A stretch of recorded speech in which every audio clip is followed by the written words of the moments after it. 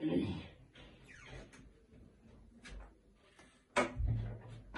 students, our today's topic is de-veries theory of mutation.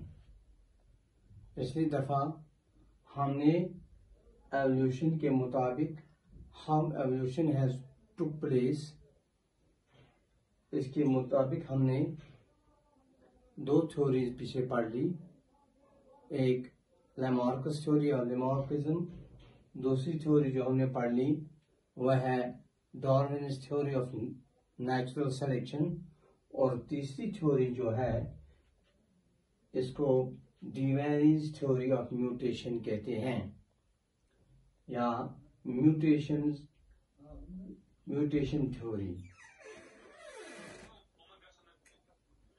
as put forward by the de-veries. This theory was put forward in 1901 1901 में by de-veries, एक scientist था। de-veries put forward the mutation theory in his book. अपनी किताब में उसने ये put forward की एक theory they the. That book was named as Species and Varieties. Species and varieties, their origin by mutation. इसके मुताबिक स्पीशीज, जो नई स्पीशीज बनती हैं, जो नई स्पीशीज और वैरायटीज वजूद में आती हैं, वो कैसे वजूद में आती हैं? their origin by mutation. They are formed by the process of mutation. That means new species arise by a process which is known as mutation. तो mutation किसे कहते हैं? According to this theory, new species arise by the appearance of sudden discontinuous heritable changes. जब species में क्या होती हैं? अचानक सडन चेंजेस होती हैं, जो डिसकंटिन्यूअस होती है, कंटिन्यू नहीं रहती हैं, बल्कि कभी होती हैं, कभी रुक जाती हैं, कभी फिर से होती हैं, हेरिटेबल चेंजेस। और ये जो चेंजेस इनमें आती हैं, ये जो इनमें डिफरेंसेस आती हैं, they are heritable. They pass from generation to generation. They pass from parents to offsprings. Heritable changes in the pre-existing species, and these mutations, these changes, these discontinuous heritable changes, they occur in the pre-existing species, and from which the new species give birth, or from which the new species arise. Darwin called them spots. तो Darwin ने कहा था ये जो arise होती हैं, ये sudden से कंटिन्यूअस हेरिटेबल चेंज का, उन्होंने कहा था कि ये ब्लड में होती हैं। तो वहां पर उसने उनका नाम ये दिया था स्पॉट्स। लेकिन de-veries ने कहा कि these are not spots, these he called as mutations. And the mutations take place either in chromosomes or in genes. They have blood or has no relation with the mutation. Therefore, the silent features of the theory which was put forward by this de-veries are: number one, new species arise by sudden, distinct, discontinuous heritable changes, but not by accumulation of continuous variation as proposed by Darwin. Darwin ने कहा था कि continuously variation जमा होती हैं, accumulate होती हैं in the body of living organisms, thereby they form the new species. लेकिन de-vary ने कहा नहीं नहीं ऐसा नहीं होता है, ये डिसकंटिन्यूअस वेरिएशन होती है, ये कंटिन्यूअस वेरिएशन नहीं होती है, ये सडन वेरिएशन होती है, ये हेरिटेबल वेरिएशन होती है, ये डिस्टिंक्ट वेरिएशन होती है, या ऐसी कोई वेरिएशन नहीं है जो डिस्टिंक्ट न हो, जो गायब हो फिर हो जाएगी, नहीं, ये डिस्टिंक्ट वेरिएशन है which occur in the offsprings, and these changes are heritable which pass from parents to offsprings. पहला इसका पॉस्टुलेट ये था, इसका फैक्ट इस थ्योरी का था। दूसरा था म्यूटेशन और heritable as they occur in, इसने कहा कि जब म्यूटेशन थ्योरी है तो म्यूटेशन की वजह से it is heritable because it passes from this mutation occurs either in chromosomes or in genes of gamete forming cells, that means gametocytes. Gametocytes cells में during the process of gametogenesis इसमें जो crossing over होती है, इसमें जो segments chromosomes के segment, एक chromosome के सेगमेंट दूसरे क्रोमोसोम में लग जाते हैं, या कहीं बेस पेयर की एक्सचेंज होती है, उसकी वजह से डिफरेंसेस पैदा होती है, और therefore this process occurs usually in the gametic cells, because in gametic cells meiosis occurs, reductional process occurs, and during this process crossing over occurs, new characters are produced, but these are only produced in the gametocytes, that means gamete forming cells, which are in males they are called testes, in females they are called ovaries. And तो उसने कहा कि mutations जो होती हैं, mutations usually और responsible for producing new species.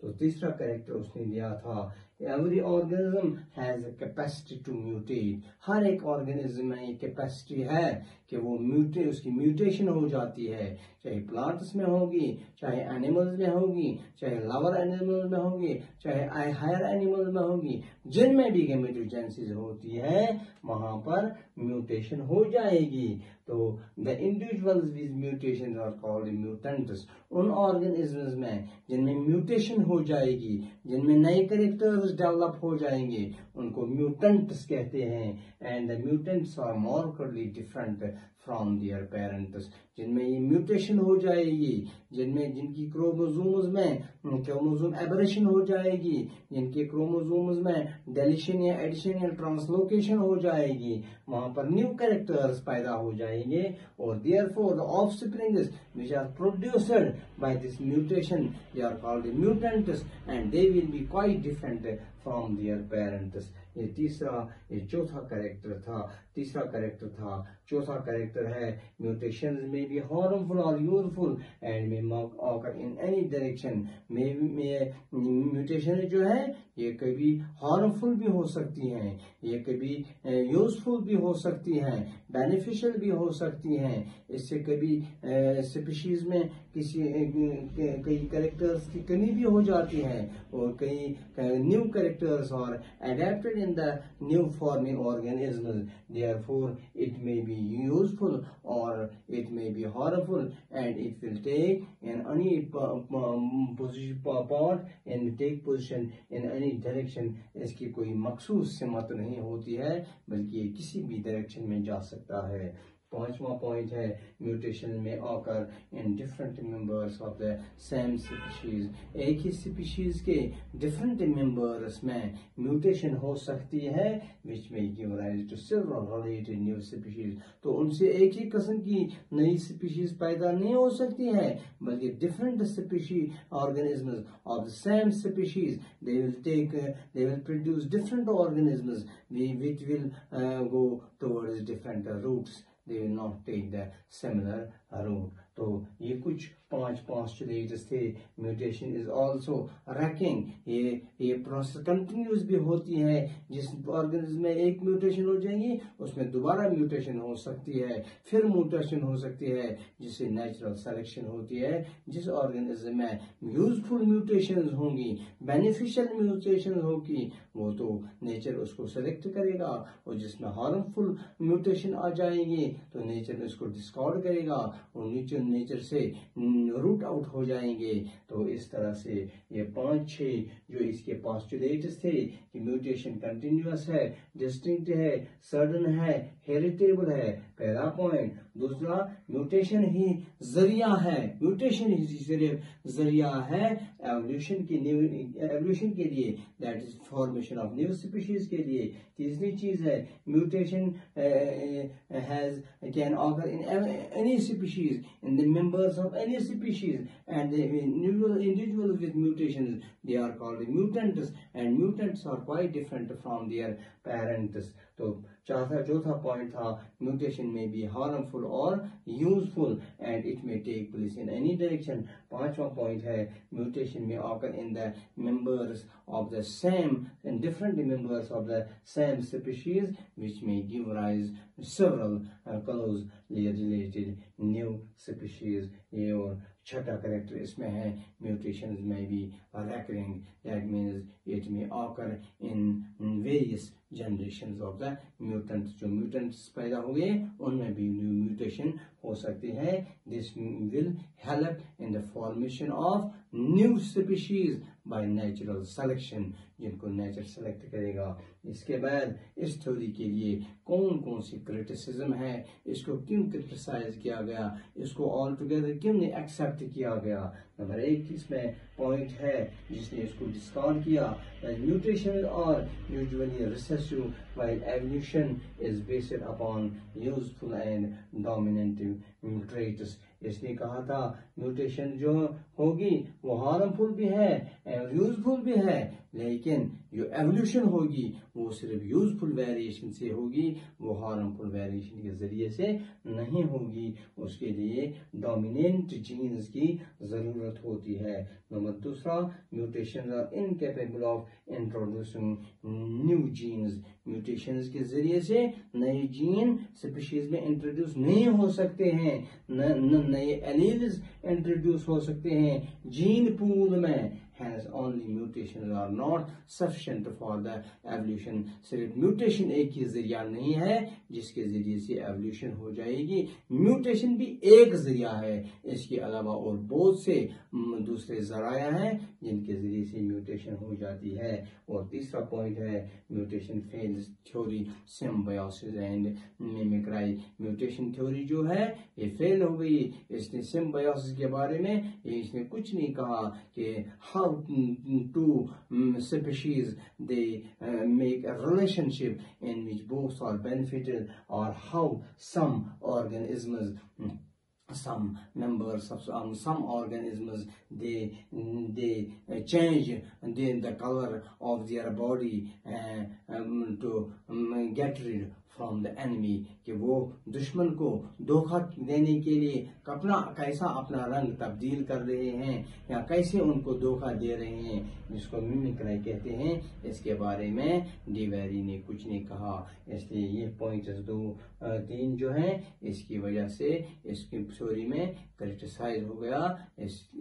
इससे एक पॉइंट निकला कि म्यूटेशन जो है इट इज इसके जरिए से ये एक पॉइंट है, ये एक जरिया है जिसके जरिए से एवोल्यूशन हो सकती है. वो एवोल्यूशन टोटल एवोल्यूशनरी प्रोसेस में म्यूटेशन भी एक जरिया है एवोल्यूशन होने के लिए. बाकी खाली म्यूटेशन के जरिए एवोल्यूशन नहीं हो सकती है. ये थ्योरी तो de-veries ने दे दी. इसी की वजह से नई थ्योरी जो जिसको मॉडर्न सिंथेटिक थ्योरी कहते हैं, इन तमाम पोस्टुलेट्स को इकट्ठे करके एक नई थ्योरी तैयार की गई जो जिसको नियो डार्विनिज्म कहते हैं, जिसमें डार्विन का ज्यादा उनके पोस्टुलेट्स का ज्यादा हिस्सा है तो उसको नियो डार्विनिज्म का नाम दिया गया. तो इसके बाद इंशाल्लाह हम वो थ्योरी पढ़ेंगे.